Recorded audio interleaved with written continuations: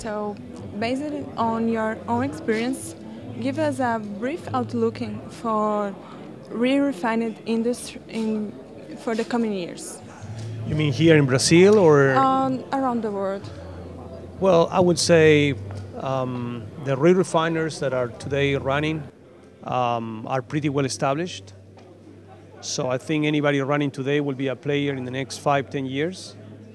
We went through a cycle of people realizing we have to get more efficient, and we did. As I said in my presentation, unless margins improve significantly, I do not expect new players. I don't think anybody will invest in a new refinery with the current market with crude oil at $45 a barrel. I think the trend of demand for re-refined base oil will go up. It's going up every year, and we get more and more people asking because they want to be part of this kind of new era in which people use refined lubricants. So, as I said again on my presentation, I think we're at the bottom of the market price-wise. It's going to recover. It will take some time. But everybody running is efficient, and I think it's a great future, but it's just a matter of time. Okay.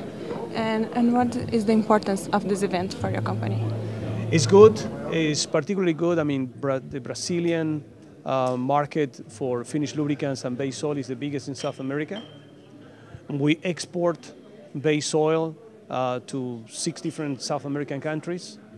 This is a great place for me to come and see people that I am doing business with, and hopefully meet some people that will try to do business in the future.